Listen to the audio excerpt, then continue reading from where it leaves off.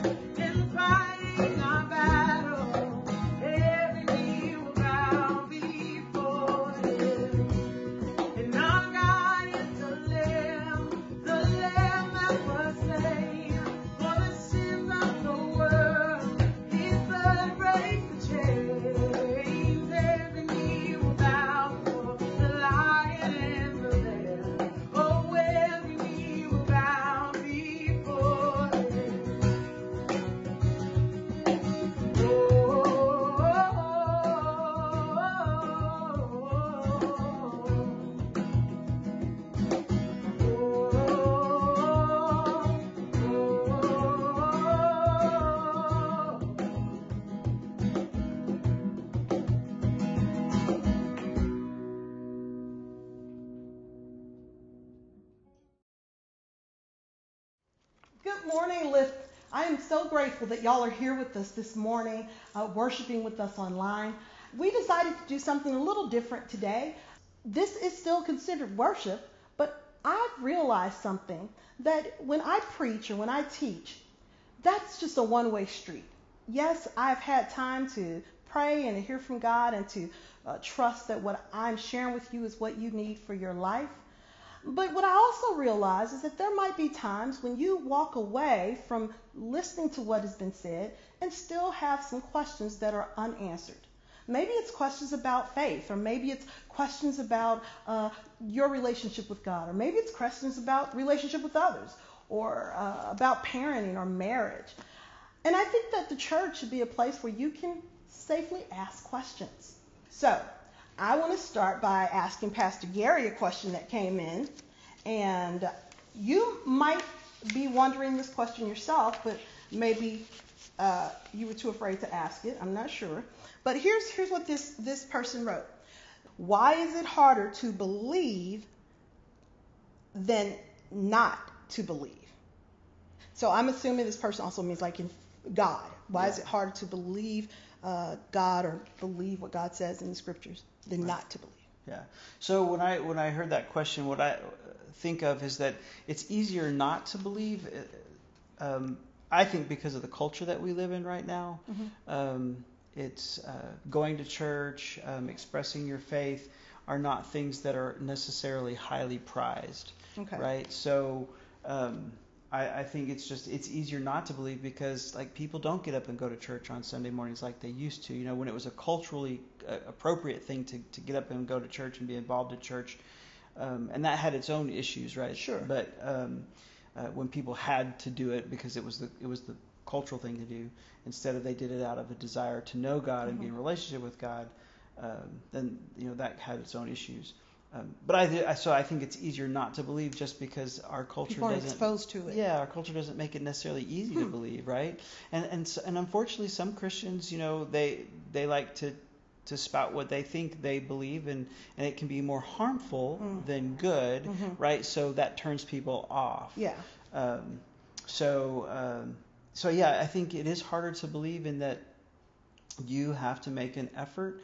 You have to be disciplined like an athlete.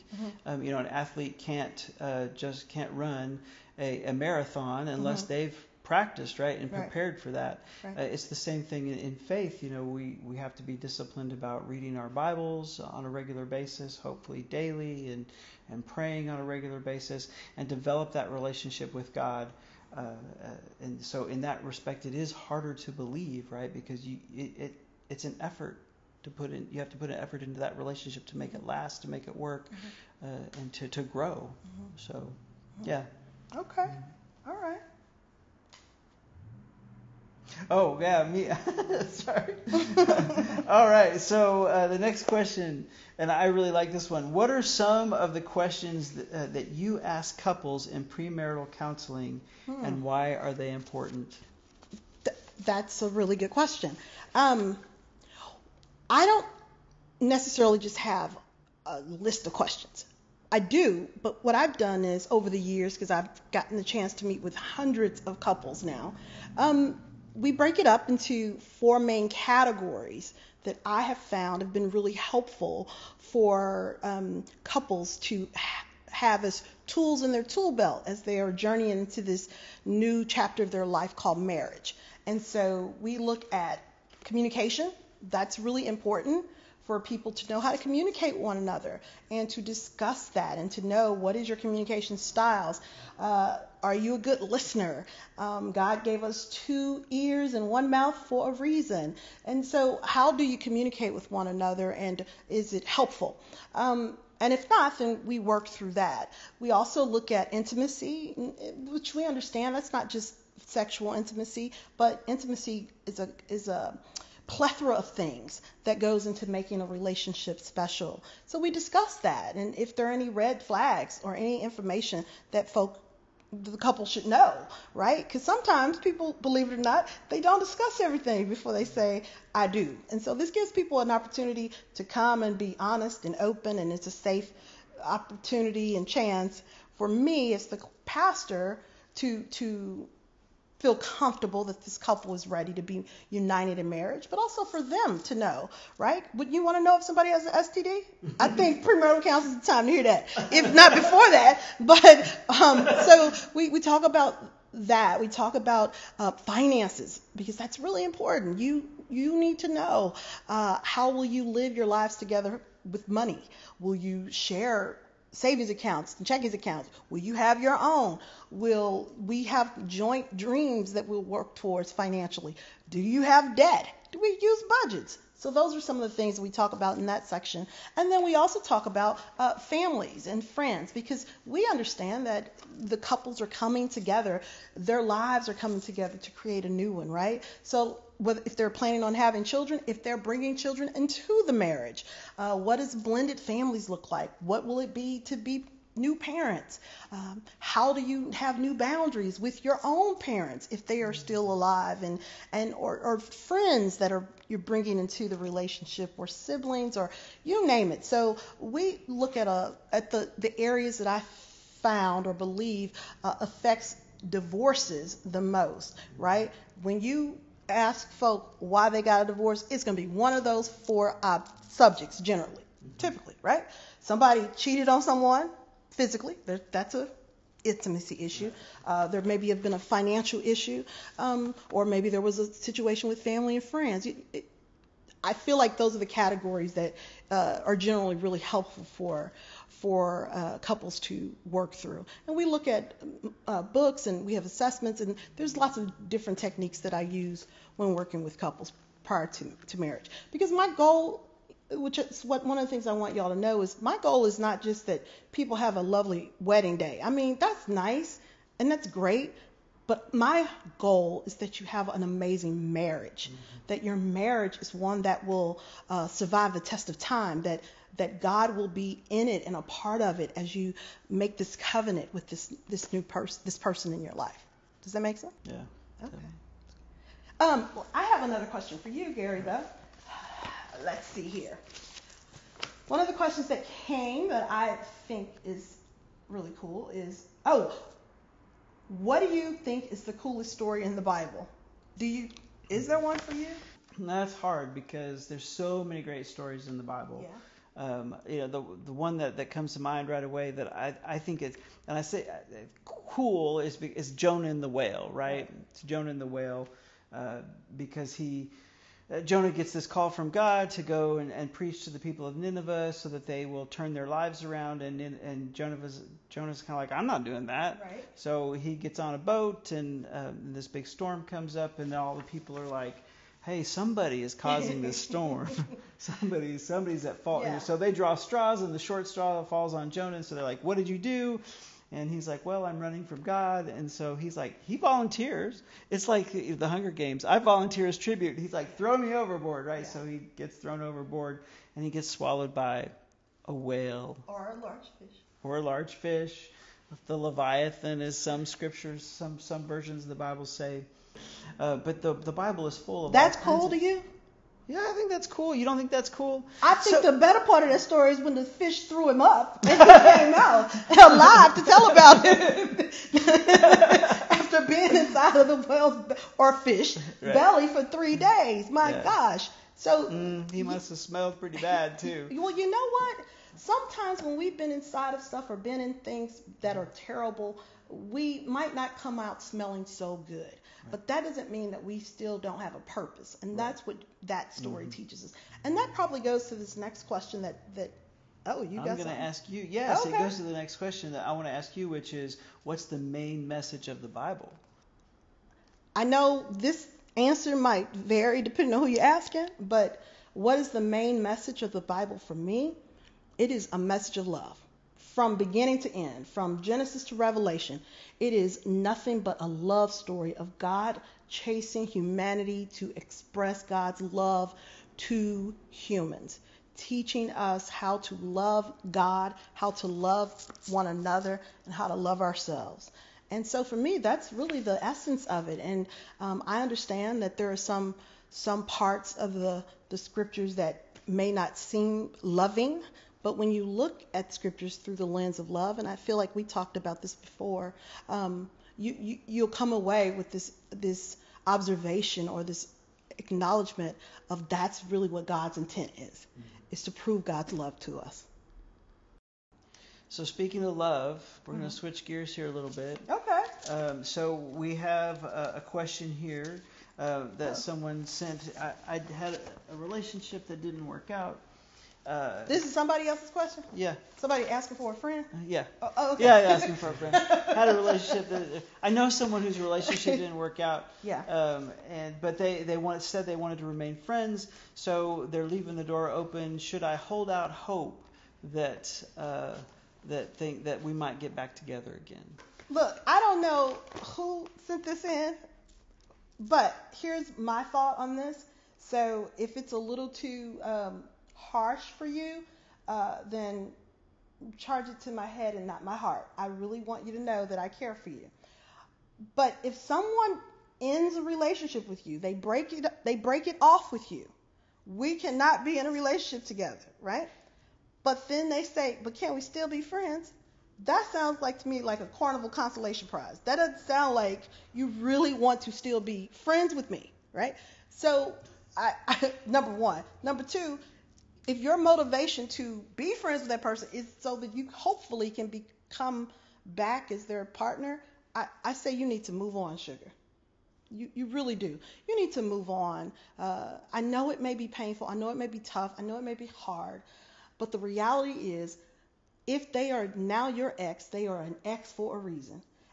Either they are or you are. So I think the better question is to evaluate, what do I need to learn about myself at this moment to help me to move forward into the next relationship that I go into?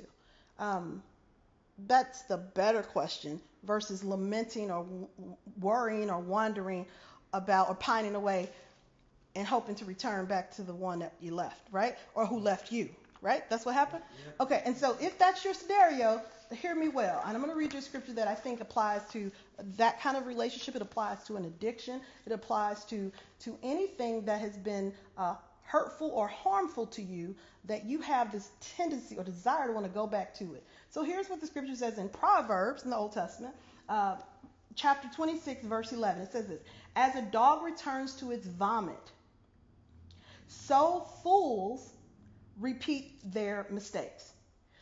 Do you see a person wise in their own eyes? There is more hope for a fool than for them. Verse 11 is the part that really got me, Gary, whenever I first read this. I've shared it with our congregation before.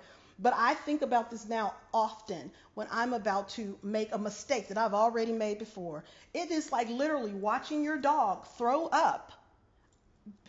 The dog is sick from something. They vomit it, and then they go and start licking it up. How gross is that? It says dog, but you have a cat. You can be a cat. But imagine a human being doing the same thing. That's the imagery that this is saying. That's the analogy of us returning back to the things that hurt us or caused harm to us. Again, if the person is an ex, let them be an ex, and you keep it moving. I believe that God will always have something better in store. God will always have a better job, a better boo, a better whatever it is. I promise you, the best is yet to come. So don't give up hope on just one person who has clearly moved on. You can choose to be friends or not be friends with that person.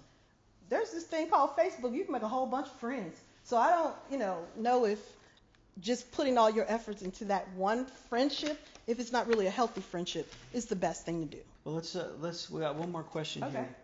So, a number of people at Lyft and just in the world, have lost jobs as part of this COVID shutdown that we've experienced.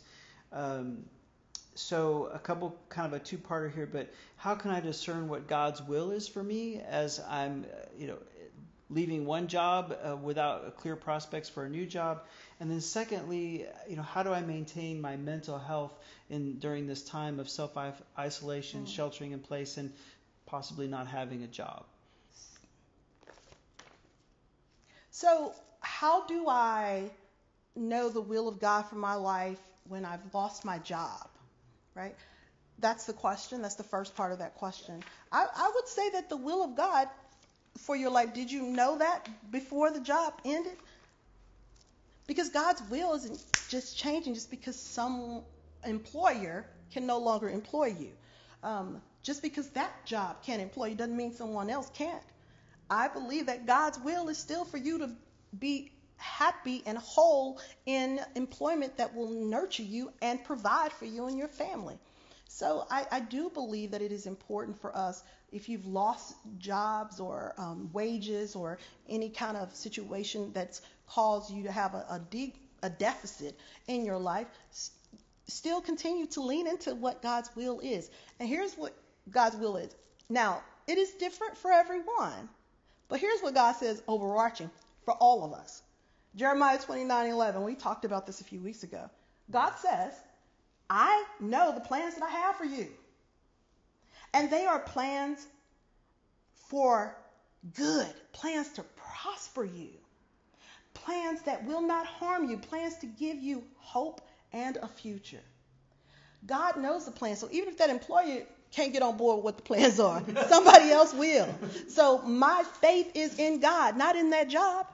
My hope is in God, not in the job. That's the will that we seek after, is God's will. And God's will, like I've said before when we talked about relationships, God will have a new boo, God will have a new job. God can provide something new for you in the midst of something old that has had to go away. So don't lose hope just because the opportunity is ended.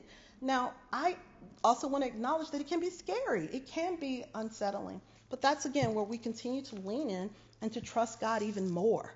We trusted God when God was providing through that job, right? We knew God was on board in our lives then. How much more is God now on board for us, right? So God isn't turning away just because something has happened that was beyond your control. And I do think it's important during this time period of COVID to stay as well as possible. And by whole, well, I mean whole, spiritually, physically, mentally.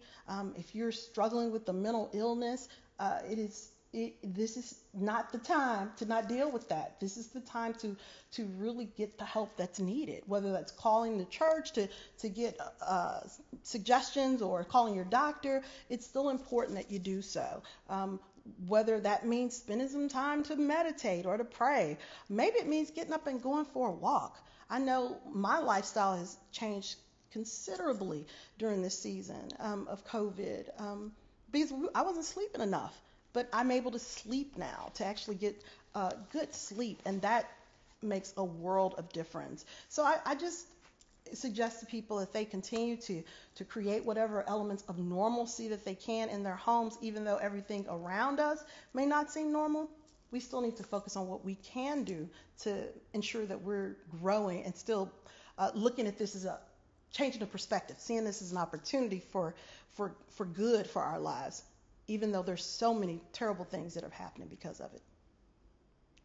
Well, I really enjoyed being able to talk about some of these questions y'all had, and I know there's lots of others, but these were just a few that we picked out today. And if you still have some unanswered questions or some thoughts about God's will for your life or how you can grow in your faith, then I invite you to please reach out, because we do want to walk with you and shepherd you along as you continue to grow in your faith and grow in being the version of who God has called you to be.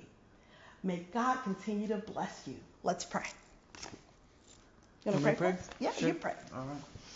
Holy and gracious God, we thank you for the gift of life. We thank you for the gift of Scripture and how you inform us and how we can live our lives to be the best that you created us to be. We are created in your good and holy and pleasing and image of love, and we want to be that in the world. We thank you for the gift of your Spirit that makes that possible. Continue to move in us. And we just pray a blessing upon every person that hears these words, that they might go forward and be your love in the world. And it's in Christ's name we pray. Amen. Amen.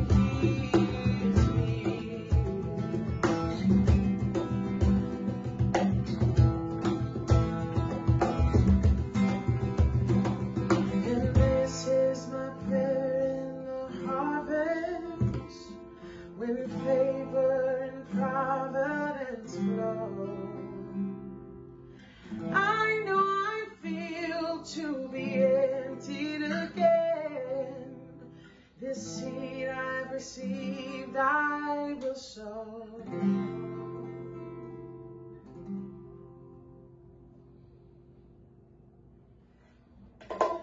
I keep fighting voices in my mind saying I know.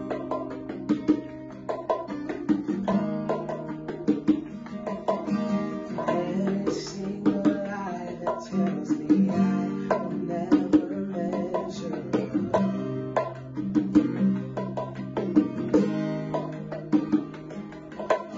Am I more than just the sum of every high and every low?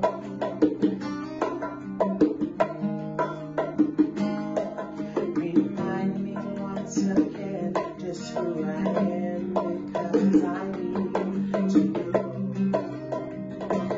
Oh, you say I'm loved when I can't feel a thing, and you say I am strong when I think I am weak, and you say I am held when I am falling short, and when I don't belong, yeah, you say I'm yours.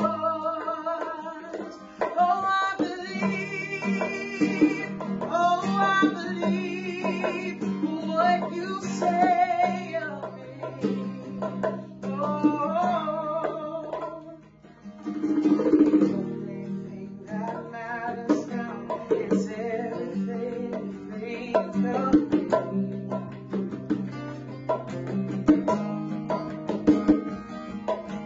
you I find my worth, in you I find my identity.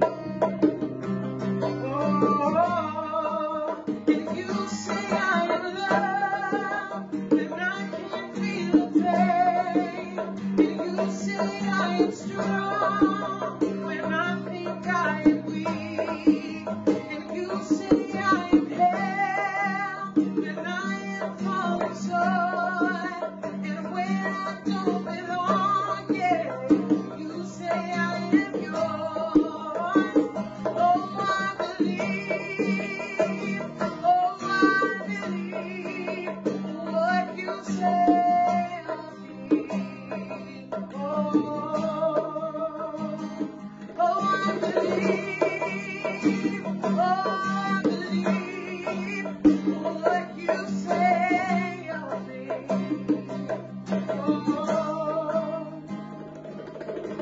Taking all I have and now I'm laying it at your feet.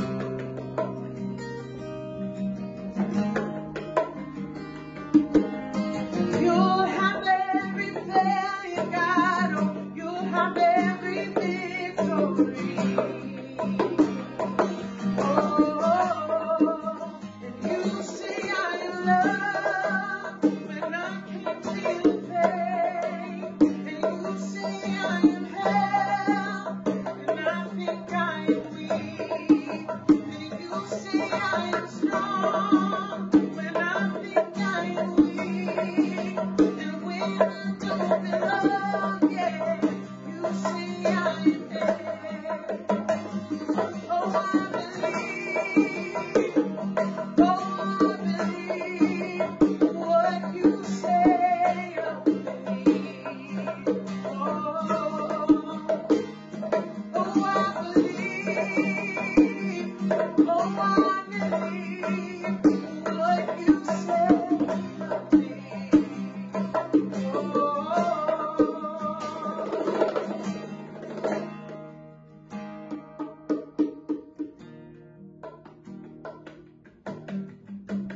Happy Sunday. Thank y'all so much for joining us for Lift Live. We hope to see you soon. We miss you and we love you.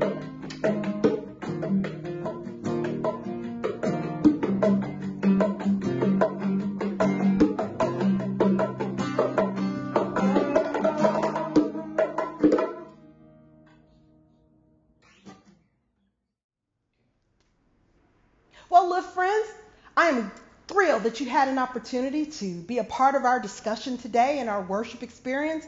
And I hope that perhaps a question that we discussed was helpful for you, or maybe it's inspired you to think about some questions that you have about faith or about God that you have answers to because of today, or maybe that you want to know more about. And if that's true, then we invite you to reach out to us because we love to shepherd you as you continue to journey in your walk with God. I'm grateful for this chance to be able to worship together. I look forward to when we can come together again.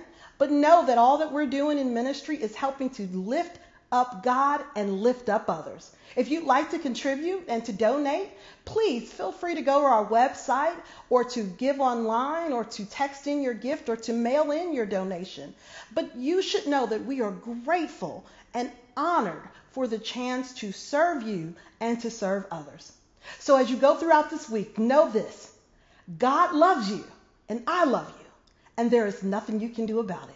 We'll see you next Sunday. Go in peace.